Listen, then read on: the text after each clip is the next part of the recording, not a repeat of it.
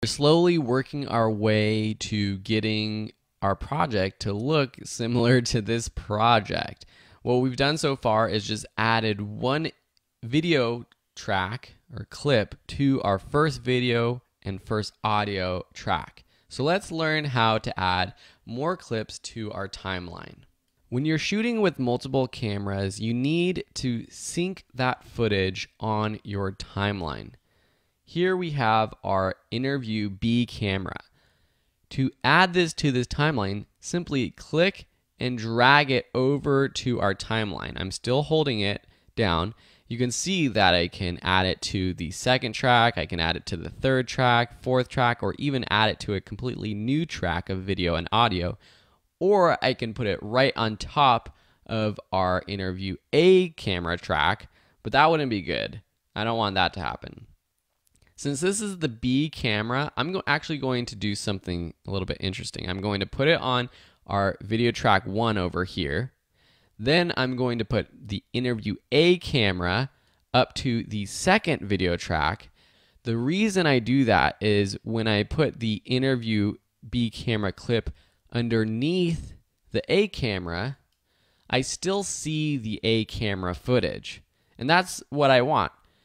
If I toggle on the eyeball button right there, you can see me looking at the B camera shot. But since I'm going to be using the A camera shot more, I want it to be on top of the B camera footage. That's just a personal preference. The next thing we have to do is sync this camera to A camera and B camera. I'm going to zoom in on the timeline using the plus button on my keyboard. Then I'm going to expand the audio track so that I can actually see the waveforms in the track. What I can do is double click in this area to the right of the S and to the left of this line in this audio track 1. And you can see when I do that, I see the audio waveforms. We can double click here, or I can just click and drag at the bottom of this track to expand audio track 2. You can actually cheat to sync this footage by just lining up the left hand side of the beginning of the clip. If I zoom in here really closely, you can see that the audio waveforms match. And when you play through it, which you might have to do on your own, you can hear that they match up. One audio is coming from A camera, which was the lavalier microphone that was plugged in. You can't see it, it's hidden right here behind this button, but that was actually plugged in to the camera, so it's really high quality audio. The other audio from the B camera is just coming straight from the camera's microphone, which isn't good audio, which we're not going to actually use. This footage is already synced because I exported just this little part of the interview for camera A and B, and I exported the same exact clip length. But in reality, the interview clip A and the interview clip B would be different lengths. They wouldn't start at the exact same time. So you might not know exactly how to sync the footage. You can zoom in here really far to just try to manually nudge things around so that the waveforms match up. Or you can do a cool option that Adobe Premiere Pro has, which is automatic syncing. When you have 2 clips, and it works best with just 2 clips on your timeline that you want to sync, and this could be 2 video clips, or it could be a video clip and then an audio clip, just an audio clip from an audio recorder. Select the 2 clips, right click, and say synchronize. Then click audio down here, make sure it's on audio, mix down, and select OK. It's going to process the audio, and it's going to try to sync the footage. And you can see what happened is it did move the clips and it matched them up, and now the audio is synced together. Sometimes it doesn't always work. Sometimes you have to do it a couple of times for it to work, but it's a cool way to automatically sync footage in Adobe Premiere Pro. So we're just going to move these 2 clips, and you can see that if I select both the clips, I can drag them over to the left.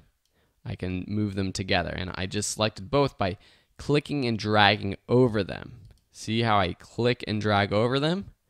instead of just selecting one and then the other, which you can do by selecting one and then shift clicking the next one, or you can just click and drag over. Okay, so that is adding a clip to our timeline. We haven't gone through our interview yet. That's the next thing we're going to do. We have to edit this interview down, but I want to show you how to add other clips to your project. So if we open up the B-roll footage, we can select any of these clips and drag it onto our timeline. So you can see now, if I put this right here towards the beginning, if I zoom in a bit and I play through this, it's going to play through the audio or the video, and then it's going to cut to this B-roll shot. Another way to add video to your timeline is using the source monitor. This allows you to preview a clip and to only select a specific portion of a clip to add to your timeline. Let me open up this working on chair clip. Here's a video clip and it opens up here in the top. Then I can press the space bar right here to play it. And if you don't want the entire track, you can make a selection to bring into your timeline. If you want the entire track, what you can do is simply click the video right here and drag down here onto our timeline, just like we did before. If it's basically the same thing as clicking down here in the project panel and dragging onto our timeline. I'm just undoing those edits by pressing Command Z on my keyboard, Control Z if you're on a PC. Or maybe you just want the video from this clip. You can select this drag video only button and see now the audio doesn't come with it. Or the drag audio only button, that just brings the audio. So maybe there was something that he says or some sound that you want. That might be an option that you need. But say we don't want the entire clip. Maybe we just want starting from a certain point. We can click and drag this little timeline indicator up here. We can press the arrow keys on our keyboard to move left or right by a frame. We can also press Shift and arrow key to jump 5 frames at a time to the left or right. So maybe we want to start here. And to set the in point for this selection, press this button right here, the Mark In button, or I on your keyboard. And what happens is the right side of the selection is selected.